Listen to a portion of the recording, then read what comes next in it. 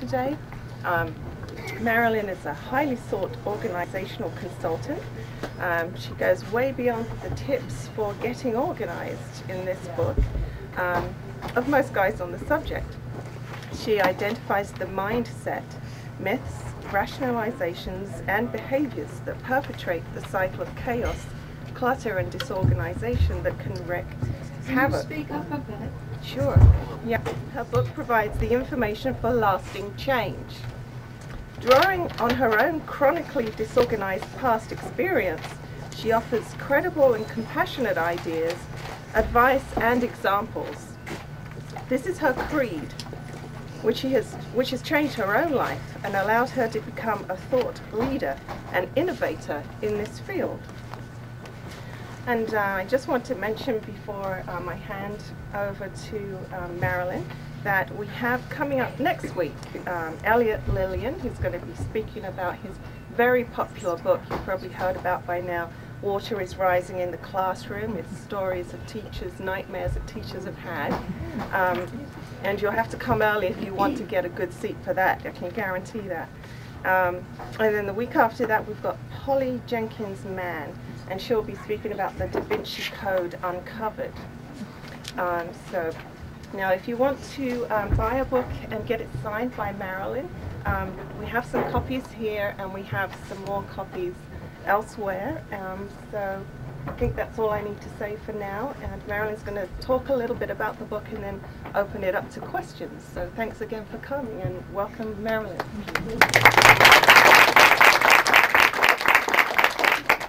So I'll stand, and I hope you can hear me. I'm just going to start with the first paragraph of the book, and then I will tell you a little bit about why this book, why I wrote it, and I'm going to give you a time management tip right off, which is what I often suggest to people as they enter into an activity, is to just reflect for a few seconds even on what is it that you would like to have happen here for yourself. What did you come for? What are you listening for?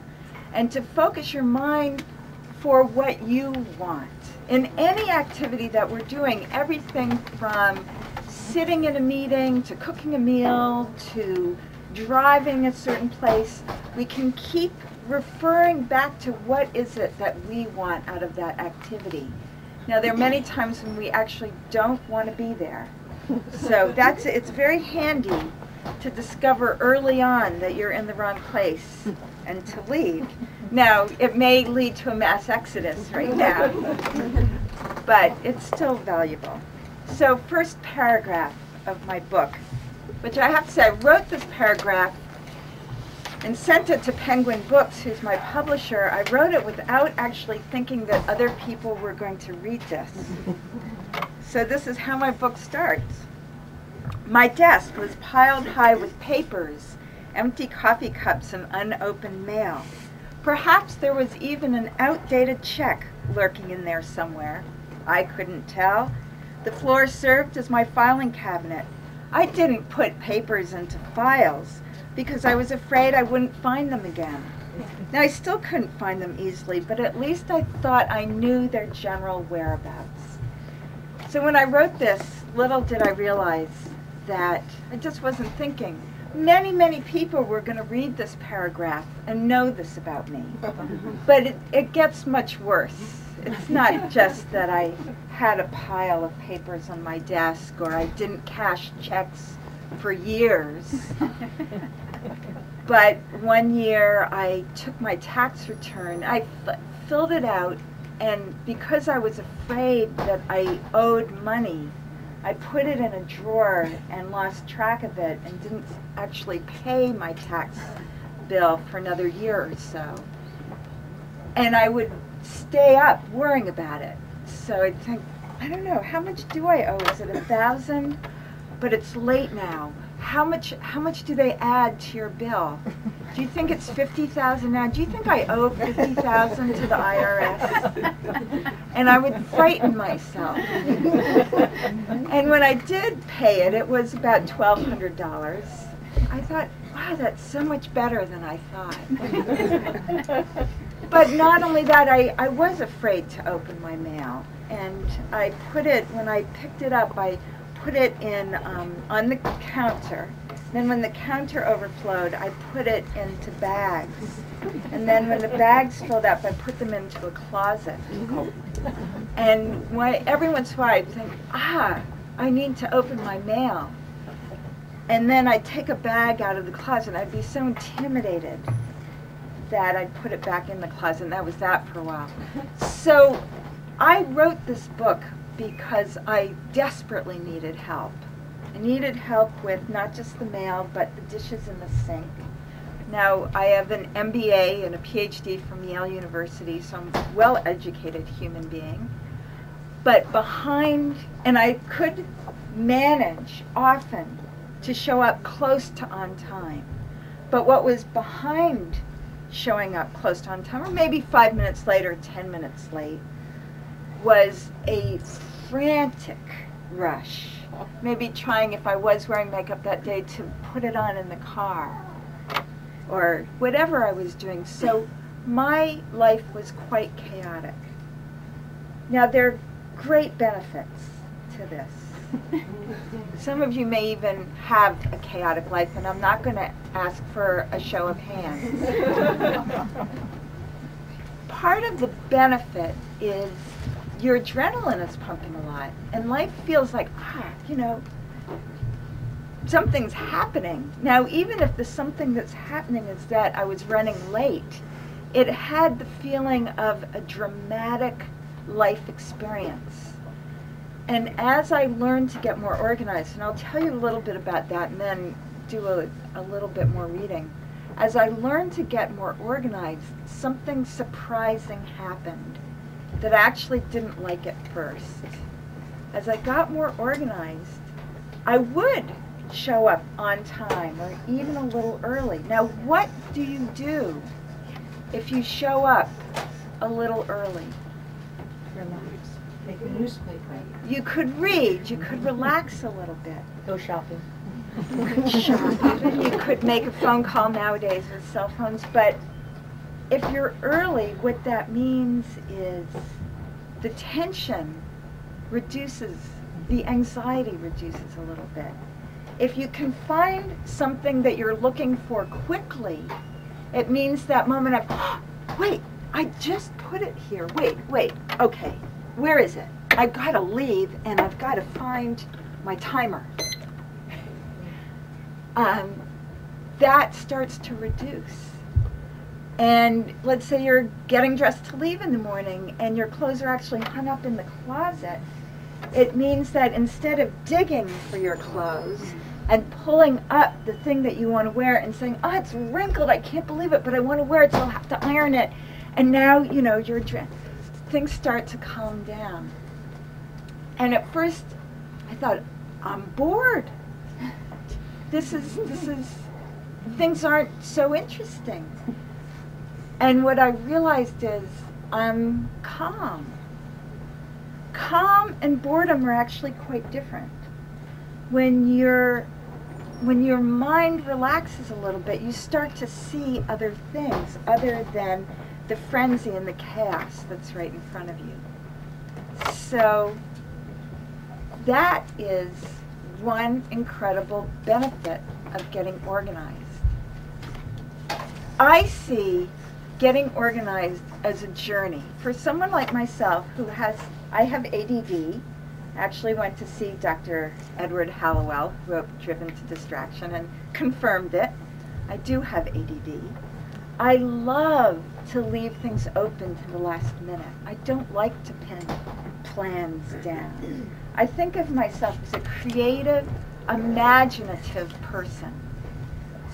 But what I realized after a while is my disorganization was keeping me from being creative. I had 100 projects that I'd started, and I had a dissertation that I never did anything with, because I can distinguish now between a creative mess. We're not going to get rid of all the messes. There's a creative, potent, fertile mess that can happen in our lives. But there's also a toxic, deadening, sterile, uninteresting mess when you try so hard to get organized every weekend and nothing happens. It's stagnant. It's frozen. And that was my mess. And I had lost track of that wonderful spontaneity, because I love spontaneity. But you can't really be spontaneous if you can't find your keys. You can't be spontaneous if you've got so many projects going on that you don't even know where to start. So it also affected my love life. So I'm going to read a paragraph about myself and my husband. So before I started getting organized, I was single. I got organized, and I found my husband actually under one of the piles. Since he was there, I married him. Now, my husband is a neater type of person, also creative in his own way, but definitely neater. So there's a chapter called Your Home Could Be Your Castle. In this chapter, we explore how to organize the home that you share with others. You'll deepen your understanding of how to share the common space, which could be your retreat, your sanctuary, a place where you renew your soul. When we live alone, we have only ourselves to argue with about keeping house. When we live with others, organizing often becomes a minefield. One person's cozy, homey retreat is another person's eyesore. I remember one day early in my marriage, soon after we returned from our honeymoon, after spending a few hours straightening up, I looked around and I thought our apartment looked terrific. I expected my new husband to say something appreciative when he came home, but he said nothing. Honey, don't you notice anything special about the apartment? I inquired. He looked around and said, no. Should I? And I said, well, I straightened up and I put everything away. He said, you did? It still looks messy to me. When I looked around again, I saw all the little piles of newspapers, books, and magazines stacked neatly in the corners and on the coffee table. There were no piles on the rug or on the couch or on any of the chairs. So I thought the place looked great. For him, the place would look great with no piles. No piles at all? Well, I had to consider that one. So that was a new concept for me, to actually get all the clutter out, put it away, get rid of it. That was a journey of years, and I actually, for many years, loved the feeling of my piles around me. And I have started to enjoy wide open spaces. But one thing that happens when you start giving up your piles, space opens up. That sense of burden starts to go away. And I wasn't used to living life without a feeling that, I just gotta do something with this pile. Just gotta do something with this pile. I wasn't used to the feeling of, well, I must have had 17 feet sort of displayed around my apartment. I wasn't used to the feeling of things being put away. So you can look, this is a learning journey. There's some key helpful things. Getting organized is not just about putting things back. It's also about having systems that work for you, simple routines that you engage in easily and somewhat effortlessly. And it's also about creating daily habits. Now, on principle, I was against routines and habits. It seemed that that was a good way to ruin your life. And what I've learned is a balance is helpful. So that if my habit was to just come in, I'll just demonstrate for a minute, just come in and just sort of drop my coat on the floor. One nice thing about that is it's quick.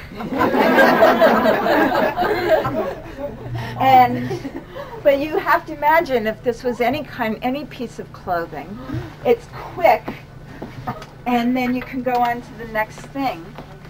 The only thing is if you do that with all your clothes every day, it starts to create piles. So the key was, what I did, same with the dishes. Now I call that the drop method. The drop method is you're done with your meal and you leave your dish either on the table or just put it in the sink because you're done and you drop it in the sink. And same with email. You read an email, you drop it in your inbox. And the wonderful thing about the drop method, it is so quick. The horrible thing about the drop method is it creates repercussions later, that as you keep using the drop method, you make it less and less likely that you will ever want to pick up at all. And when I started learning to put my clothes back or do my dishes, at first it was onerous. I actually thought, I'd pick something up off the floor and it'd feel like it'd take 5 minutes, and I'd put it on the hanger. And then I'd go to the closet, and then there's no room. I'd put it back on the floor. So that's when I learned I also had to empty out my closet. But there were all those clothes for when I was a size 4. But then I kept the ones from when I was a size 10. I surely will be able to wear size 10 again. So my closet was full of unwearable clothing. What does it take for us to actually let go? When we're taught to hang on, when we're taught to acquire, when everything about, so much of what we're about in a capitalist society is acquisition and hanging on. But what we don't often realize is if we keep letting go, new things happen. There's space for something else, and that's the core nature of our life. If we can really let go, something else really does happen. And that's how come I was so surprised to find my husband under one of those piles. Something else happened when I started to free myself up. So I'm going to read one more piece and then open this up for questions. So I end the book, and there's a lot about what kind of life do we want to create. There's a lot of tips. I carry a timer. I don't have a basic sense of time, and I know some people think, wow, that's a pretty compulsive thing to do, to carry a timer. But I could come here, for example, into this bookstore and say, Marilyn, you have 10 minutes. And I'd say, yes, I have 10 minutes. And we have a 6-month-old, and my parents live not far from here, so I could say, leaving my baby with my dad and my stepmother, and I'm going to do some errands, and it could take me hours. I could just, books, clothes, Concord Center, it's a great place to shop. Hours could go by.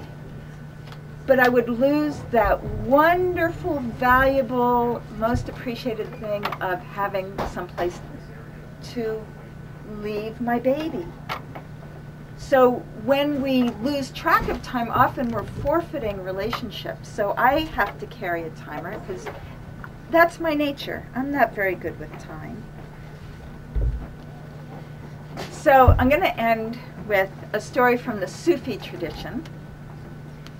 It goes like this. There's a famous Sufi story about Mullah Nasruddin, who is a combination of fool and wise man.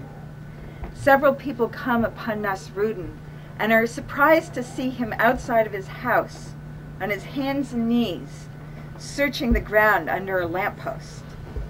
"What are you doing?" they asked. "I'm looking for my keys," he answered. So they got down on their hands and knees and started looking as well. After a little time went by and they had no success, one thought to ask him, "Where did you lose your keys?" Inside my house, Nasruddin answered. Then why are you looking out here on the street? They asked. Because there's more light out here. At first we tend to think that Nasruddin is just being ridiculous. How silly, we would never do anything so absurd. But upon reflection, perhaps we are much like him. We look for lost items where there's plenty of light, where we can see. However, it's hard to find your keys when you're looking in the wrong place.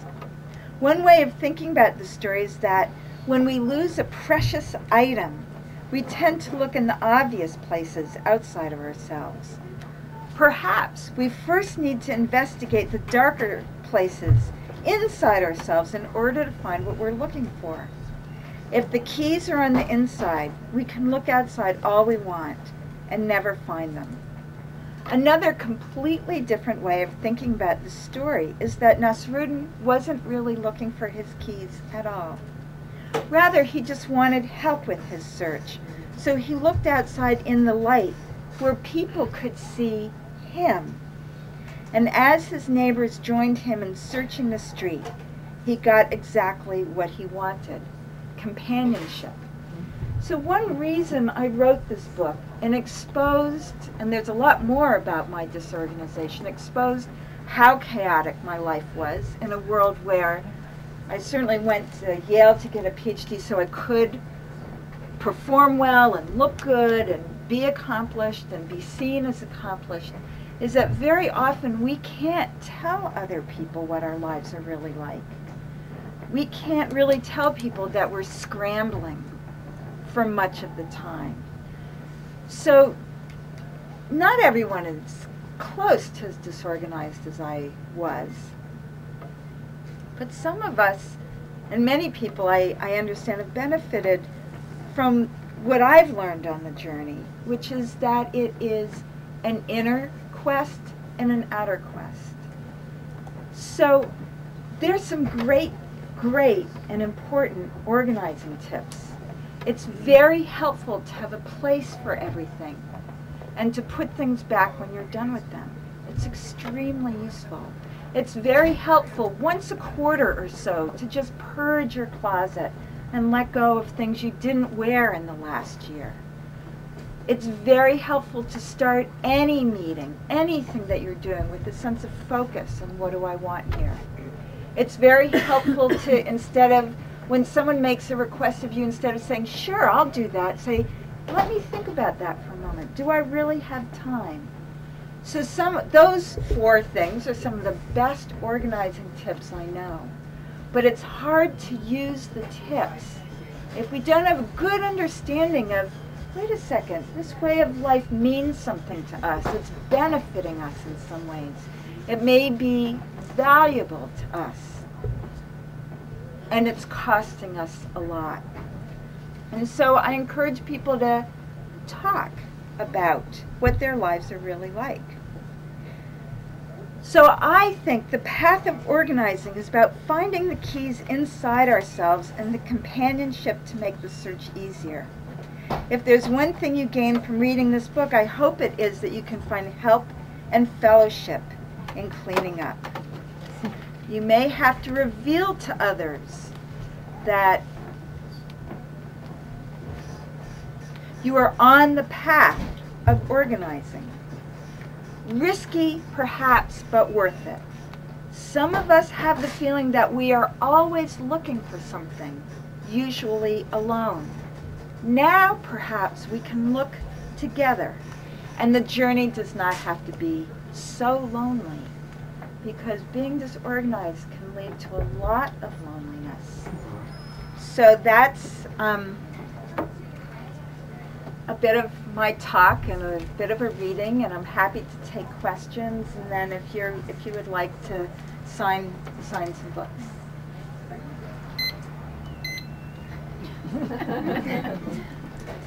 I'd like to ask, it's in any couple, there's generally one who's more organized than the other. And yes, I hear that that's what God, who is the great matchmaker, actually does that on purpose. Well, in my relationship, it's my husband, and so I'm curious to know. Your husband, what? My husband is not very organized. Oh, he's not. And he leaves the trails around the house. Yeah, okay. You know. But in your experience, what precipitated the move towards being organized? Was For me? Was it your marriage? No, No? I actually wasn't married. I didn't even know my husband at the time. I was working with a colleague who was able to tell me how much havoc I was wreaking in our working life. And he essentially, without anger or rancor, but essentially sat me down one day and said, Marilyn, I can't work with you anymore. This is a beloved colleague and work that I loved to do. And he was able to tell me in such a way that I grasped that my skidding into deadlines, not doing things in a certain way, I grasped that even though I valued him and didn't want to make life harder for him, I really was.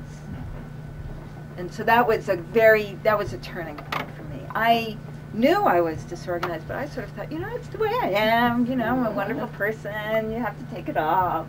And I was doing harm. And I didn't want to. So that was hard. Yes?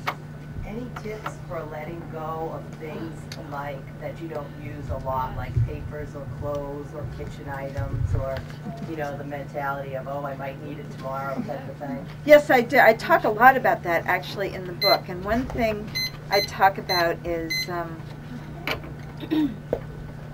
what we usually, so I talk about the chatter. Here's sort of the very brief outline of what I say to people. First of all, I think it's important to have, a good understanding of what all the excess stuff is costing you. It's costing us our lives in many ways. In fact, Thoreau said the cost of a thing is all, I'm paraphrasing, but it's all the time it takes to move it, keep it, store it, dust it off, think about it. It's a huge cost. The next thing I think that helps is have a vision of how you want to be, the vision of spaciousness. Then when you go to that thing in the closet or that beautiful copper pan that you never use, and you say, well, I love this, it's beautiful, I want to use it, is rather than saying, I might use it someday, you say to yourself, this is costing me life energy. It's costing life energy. And the more I can let go of, the more interesting my life will become. Now you have to take that on faith, because we're taught the more I can hang on to, the more possibilities I will have. That's how we think. We think the more stuff I hang on to, the more possibilities are. And I'm going to propose that the more stuff we let go of, the more life opens up. So you open up space and energy. So that's a very short, and I have a whole section in here which I could read from. It's a chapter called, Things. We own them. They don't own us. And how do you really work through that? So that's the sort of short answer. Yes? What do you say to people who live alone? Well, I started all of this when I lived alone. And there was not just one of me, I think. There was the messy one of me, and then there's the other one of me whom I was driving crazy. So when I lived alone, which is when all of this started, I dropped stuff on the floor. I didn't do my dishes on principle. My mother, God rest her soul, would tell me, a woman with a neat house has nothing better to do with her time. Now, she's a Bryn Mawr graduate, sort of like a Bryn Mawr thing, I think. But so I believed that if I straightened up, it would indicate that I didn't have anything else to do. And here was something that was very powerful for me to learn. It doesn't save time to be disorganized. And it didn't actually make me more interesting to be messy. So those were two personal discoveries. My weekends had gotten pretty boring. I would say, okay, this is it. This weekend, this is it. I'm cleaning up. I'd get started. I'd start doing, sorting. I can talk about sorting. Okay, anything to do with the apartment and finances and articles I want to send to people, but sort it all out. And then I'd get really tired and hungry and have a blood sugar problem and say, I've got to go eat. And then since I ate, I'd have to go exercise. And so I'd say, well, I can't leave all this stuff out here, so I'll just pile it up and put it back. And I had the horrible feeling. There was one Sunday I was doing this. I thought, I'm going to do this for the rest of my life. Every Sunday for the rest of my life, I'm going to be. And then, so that scared me. So in terms of living alone, there was like a committee, an inner committee. I've been meditating for 35 years, and I thought my meditation practice was going to help me clean up, because I desperately wanted calm and order. So I had my meditating self, my messy self, my frenzied self, my yoga self, and we weren't living well together. Any other questions? Yes? You spoke of your apartment with the piles that were hardly visible to you but were to your husband, and you thought about the prospect of no piles, putting the clutter away. What is putting away something? To me, what it means is, first, do I have something here that's really of use? Do I use it? That's really the first question. Is this of value in my life as I am living it now? Not in my life from last year or 10 years ago or 20 years ago. That's the first question. Am I using it, or do I love it? Is it beautiful? If the answer is no, like you may have a question such as, you find insurance, auto insurance, papers, contracts from, let's say 1997, do you keep them? That's a good organizing question. The answer is no. But if you don't know the answer, you keep them. So then you keep all this stuff. So one is, there's an information part. Do you keep it? No, you throw it out. Don't worry, it's okay. But it's also belongings. It's also what. So putting things away means, first of all, is this of value or of some value? It's of value then to find storage places that are accessible so that you really use it. I call it finding an alive place for everything. I've started to believe that it's nice to have only stuff you use or think is beautiful around you. And putting it away for paperwork, I can file now. I didn't know how to file. Filing is not about the alphabet. Filing is about retrieval in ways that make sense to you. And I am a big pile filer in a sense. What you mainly need with files are like is with like. That's all you need. And if you have large categories, that's fine. You could have auto, the name of your children, money. That's fine. So instead of sorting through like, I know it's in here somewhere, you sort through a smaller, that works for me. Often we're taught to file by people who are fabulous filers, but then we can't find anything. It is, this month is National Getting Organized Month. And I want to mention that there is something called the National Association of Professional Organizers, and it is extremely helpful to get a professional organizer. I did that. I got someone to help me. I don't have that gene or something. What I needed to do, though, was prepare myself to be a little more organized, because I was so dedicated to being messy that the first time I had an organizer, she sort of helped me clear everything up, and it's all nice and neat, and I sort of put everything back. I made the mess again. Any other questions? Yes. Do you know anyone who's not in a support group? Because I know you have mentioned having your book about getting organized support groups. Do I know anyone who's been in a Yeah, support group? People actually just find those useful, or is it kind of a blind sometimes? Is it sort of like Yes is Anonymous? Is that sort of The question is, can a support group be of value? Because I mentioned support groups in the book. I'll just mention that I'm giving a workshop. I have a few flyers here if anyone is interested, a half-day session where you work through things and meet other people who can be helpful. I found it invaluable to create support. People whom I've worked with, I've occasionally run groups, so I think it's invaluable to get people to talk to, even a buddy. Often you can see something in someone else that they can't see. They can see something in you, like simple things that you can help each other out with. We're all disorganized in different ways. There's not like one way to be disorganized. So I am a big fan of getting support.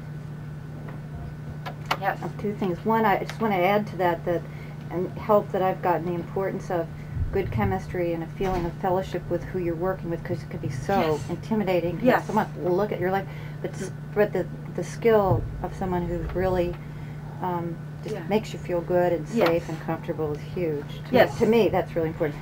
Yes, I want to reinforce that. Just say anyone whom you're trying to get help with should leave you feeling not ashamed and upset. Oh, okay, we have 5 more minutes. Well, the other half of my question was the impact of your baby, of having a baby in your life, and how your systems, did they continue to work, and how's that going? I couldn't do this.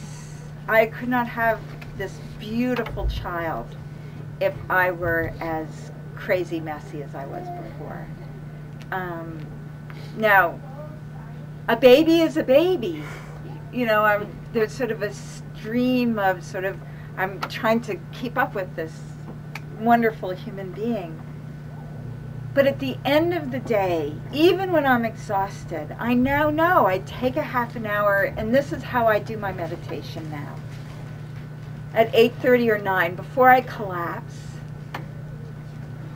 I take time to restore order. I put the toys back and wash the bottles, and I do things so that when I wake up in the morning, I'm not overwhelmed by the mess. And often we're so exhausted at the end of the day that we say the only thing we can do is watch TV. It's like you're not ready to go to bed, and you just don't feel like doing anything, and it's sort of like let a show wash over you.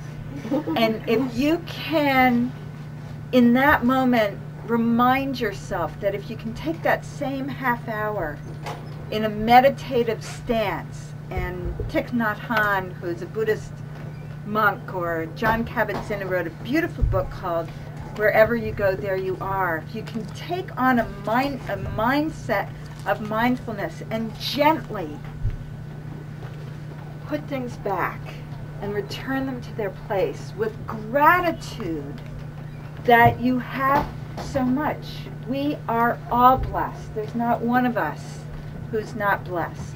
There's not one of us here who's not suffered greatly. But there's not one of us here who also isn't blessed. And with that sense of blessing, to quietly restore order in ourselves, to restore order to our home, and then make a list of what you need to do tomorrow. Write it down so you don't wake up at 3 o'clock in the morning and say, oh, what? And put yourself to bed. And as things calm down, things get more exciting. So we adopted our baby. We actually weren't looking to adopt an infant. We heard about this child on June 13th. He was born on July 1st. And it so happened that we were able to adopt him essentially on the spur of the moment. So that to me was one of the great benefits of having my life somewhat in order, is that we now have this totally fabulous baby. So, and I think that's one of the great benefits of getting organized, is that when something amazing, some amazing opportunity shows up, that you can take advantage of it. So I'm going to stop there and say thank you very, very much, and I'll stay here and sign books and answer a few more questions. If you're interested in the workshop, I have a few flyers here. If it runs out, it should be on my website, which is www.marilynpaul.com in a couple days. And thank you so very much for coming. Thank you.